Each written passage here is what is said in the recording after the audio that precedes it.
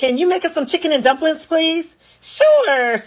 Take a whole rotisserie chicken. I remove the bones, dice and cut it up and set it to the side. Take 2 cans of Pillsbury Grand Southern Style biscuits. You take the biscuit, you cut it in half again, and then in half again, and then again. You come up with 8 pieces. Set them all aside. I put 32 ounces of chicken broth in my pot.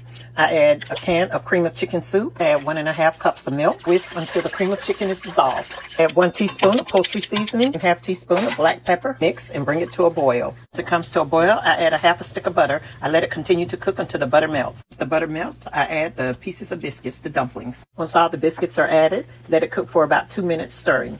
The chicken in, stir, reduce heat, let it cook for about 15 minutes covered. Let's go. We're finally here. That's way better. No, they ain't. Good as hell.